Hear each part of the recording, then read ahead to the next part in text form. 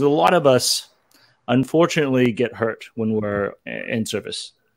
A lot of us end up having to get some help with the medical side. Absolutely. Part of going to the VA, part of getting some medical assistance, unlike us being in the service where you just go down to the TMC and then they just take care, they just bandage you up and give you some Motrin, have you drink some water, and you're magically good, right? Absolutely. But here, they don't necessarily do that. They, of course, you still get treatment, and then you head out. But then comes the medical bills. Right. Are there any programs? Are there any ways that there are any veteran type of medical assistance on the back end after treatment? Absolutely. So, with if you're already receiving benefits, and you're over, 50% of disability compensation, you can be seen typically for anything at the VA, and you wouldn't have a copay or anything like that, except that you cannot be seen for dental.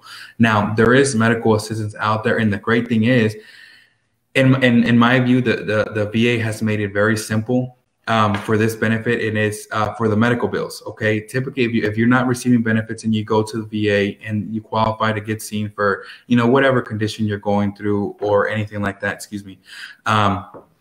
they have come out with a waiver of copays. Okay, I believe from April 16 of 2020 to September of this year, if you paid any copays to the VA or gave them any money for either a doctor's visit, prescriptions, medical care, anything like that, they should automatically waive it and reimburse you that money. Okay. If they don't, then please contact us, and then we'll help you navigate the VA or get you in contact with the correct person that get that taken care of, so they can reimburse your money to you. Now, one question that we're broadcasting on multiple different sources.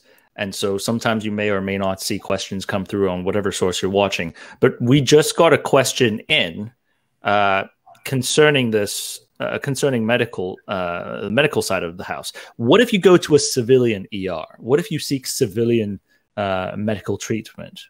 If you seek some civilian medical treatment, reach out to the VA. Okay, so let the staff know. See if you can reach out to the VA and be transferred to a VA medical facility, and let the VA know as soon as possible. Okay, now I can't guarantee that civilian or that bill is going to be taken care of, but in most instances, sometimes all we can do is ask. Okay, and tell the VA, hey, I didn't have no other type of care. I had to go out in the community. You show them if it's a service connected disability that you are already receiving benefits for, and let's say it's life threatening. Again, I can't guarantee that the VA will take care of it, but in most instances, you submit that to the VA, and hopefully, the VA will take care of that bill for you. But first, inform that medical staff, can I be transferred over to a VA facility, and see what we can do for, or what they can do for you. If you do go to an outside medical care facility as an emergency room. Okay. We want you to get care first. You might be in a situation where you cannot get to the VA, emergency room or anything like that. But, the VA has things in place and resources in place, but you have to be able to ask, not just leave it to the back end and then try to take care of it once everything is said and done. But, we'll be more than happy to assist you, try to navigate the VA to get that taken care of. Now, I think that's something you touched upon, something that I do want to emphasize on. A lot of times we defer a lot of medical treatment to the VA. However, if you are in life and if you are in endangerment of life, you can't treat anything if you're passed. Right. So seek care. Like I said, seek care at your nearest emergency room. Now there's what is it called? The not the emergency rooms, but the urgent cares. Obviously seek help. We want you to be alive and well. We don't want to, know that, the passing of a veteran happened because they couldn't get to a VA. Absolutely not.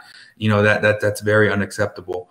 Seek the care, seek medical attention, but yes, inform. But it's very important to inform the facility that you're going to. Hey, I am a veteran. Is there any way I can be transported to a VA facility?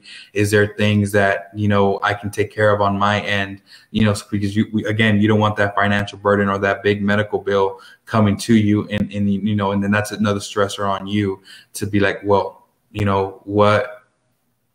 what can happen then?